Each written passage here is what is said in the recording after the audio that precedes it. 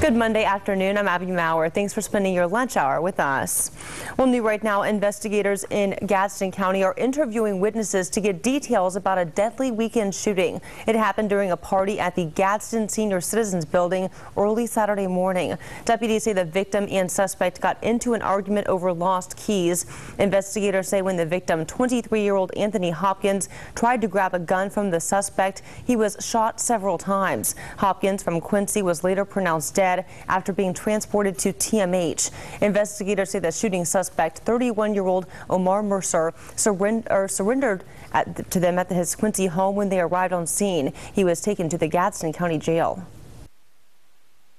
He gave us an interview with his lawyer present and turned over the firearm to us.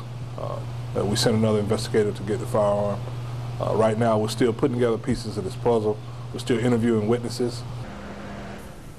If you know anything about this case, you are urged to contact investigator Robbie Maxwell at 850-251-5834.